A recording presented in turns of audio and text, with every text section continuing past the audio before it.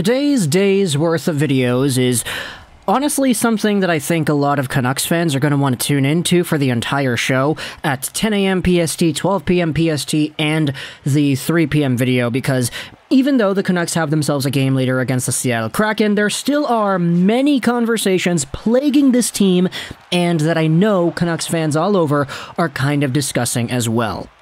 This video isn't a Canucks video per se, but it's one that I think any of the bottom feeders in the NHL would be interested in, because today we're going to be talking about the 2023 NHL Entry Draft.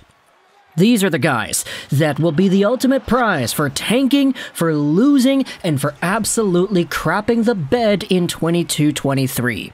Just how good is this draft? I've said several times in the prior videos we've made highlighting a few of these guys that, hey, some of these players could have gone first overall over Yuri Slafkovsky last year.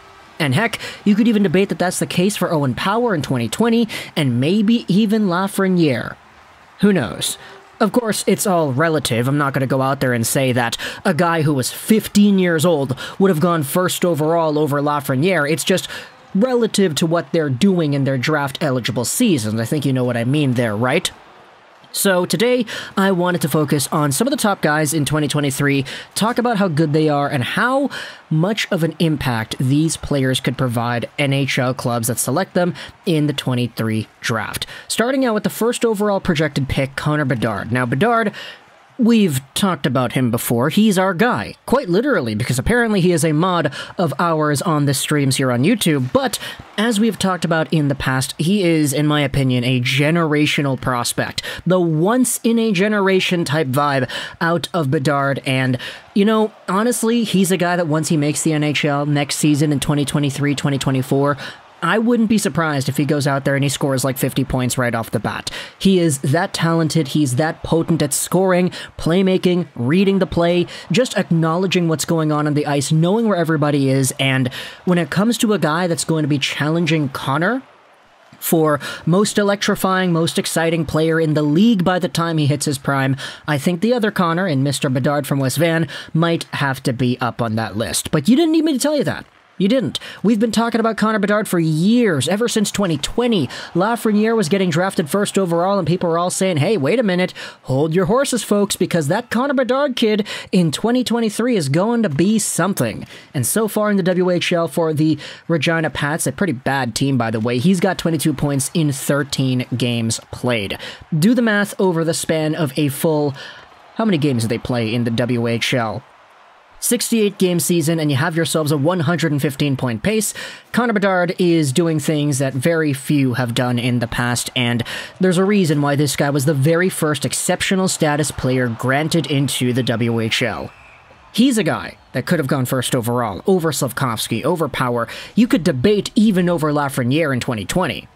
But as we move down towards the other picks, this is where things get really fun, because Matvei Michkov is Bob McKenzie's second-ranked prospect with 8 points, 6 goals, and 6 assists in the VHL. Now, the VHL is not the KHL. It's the second-tier league in Russia. It's pretty much the AHL of Russia over there.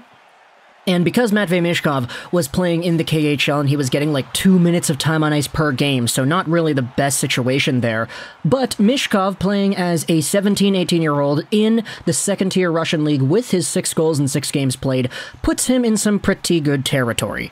Not only did the Olympics go out there and label Michkov as the next Ovechkin, or the next best prospect from Russia since Ovechkin, but Matvei Michkov's goal-per-game pace is the 6th most amongst draft eligibles in the history of the VHL, and it's only been a few games.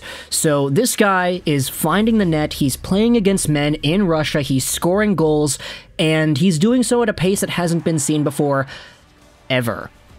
He is a guy that, if you take the talent profile that he has, how good he could be, how good he projects to be in his prime, this is a guy that probably would have gone first overall ahead of Yuri Slafkovsky had he been born just a few years earlier and done all the same stuff in the VHL as he's doing now back then. Next up, you have Adam Fantilli, the third overall projected pick on TSN Bob McKenzie's list. We had made an individual video going over Fantilli and his incredible point production, because guess what? This dude is almost at 3 points a game! It's wild. He's got 15 points in 6 games in the NCAA, and he is a freshman. He's only 18 years old, and already he's the #1 point producer in the nation. This hasn't been done before since Jack Eichel, since Paul Kariya, and heck, Fantilli is going out there and producing more than Mr. Jack Vegas Eichel did himself. So there is a caliber of talent here that is being attained by a guy that, I'm going to say it, he's kind of gone under the radar. Especially heading into this season, everybody was talking about Bedard and Michkov. It's Bedard and Michkov, but no. Adam Fantilli is right up there with them, and you talk about guys that were taken from the US NTDP or the USHL. If you had points like these in those junior leagues, you were considered pretty good. 15 points in 6 games played, that's what, a 2.5 points per game? Fantilli's doing this in the NCAA. He's playing off against guys that are 25, 24, 23 years old. He is a literal boy amongst men, and he is scoring so many freaking points that it's so difficult to try to think of a scenario other than Jack Eichel and Paul Kariya where this level of NCAA talent has emerged so quickly in a freshman player. This is a guy that realistically, I mean, if he was eligible last year and he produced the same way that he is now, plus the fact that he is a legitimately talented player, he's so good at reading the game, he's so good at shooting, his playmaking is off the charts as well. Fantilli is an all-round offensive stud. And you think about what he's doing in the NCAA, you talk about guys that are producing well as draft +1 players in this league that eventually make the NHL and are pretty capable middle to top 6 forwards on their teams. Adam Fantilli is doing all that crap now, and he hasn't even been drafted yet. He's at 2.5 points per game. He's leading the league in points at 18 years old. That's wild, man. And then you go over to the first guy that we haven't actually talked about at all. This is Leo Carlsson, 5th overall on TSN and Bob McKenzie's list. We're skipping over Brayden Yager for now because the Why I Want series of videos is going to go over a lot of these in more detail. But Leo Carlsson has been phenomenal as a 17-year-old guy. He's a big dude, 6'3", 194. And you take a look at how he's being ranked by some of these outlets. Sportsnet has him at 4, Dauber has him at 4, Bob McKenzie has him at 5, Craig Button at 6, and the consolidated ranking is actually 7th because the Hockey News, for some reason, they have him at 19.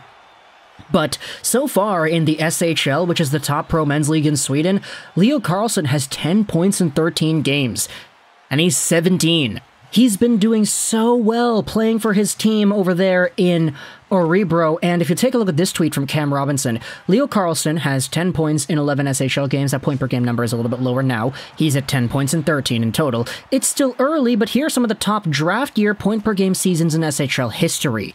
Daniel Sedin had a .84, Peter Forsberg had a .74, Henrik Sedin had a .69, Fiala a .65, and Elias Lindholm at a .63. Leo Carlsson, with his 10 and 13, is all the way up there at a .76. So he's already better than Peter Forsberg, just being bested out by Daniel Sedin. Now, all these guys are Hall of Famers, and the top 3 at least. Fiala and Lindholm, you'll wait your turn a little bit to get there. But Leo Carlsson is doing some stuff in the SHL that has been unheard of for decades. It's been so long since a 17-year-old guy has been this good in the Swedish Pro Men's League that this is the type of player that, had he been eligible last year, you could very much debate he should have gone 1st overall over Slafkovsky. There was debate about Slafkovsky and his development and the production that he had in the Finnish Liga, and I mean, with Carlsson, that's not there. He's also big, he's also talented, he's also skilled, and he happens to be younger too.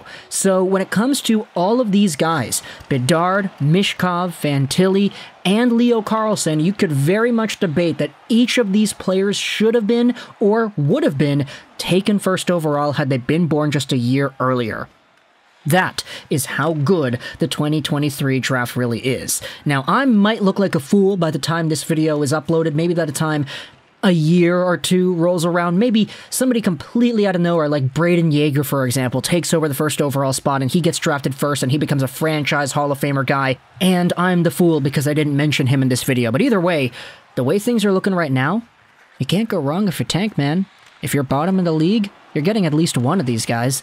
So, talk to the console your thoughts about the 2023 draft. Did I miss anything? Do you think there are some other conversation points that need to be highlighted when it comes to talking about these prospects?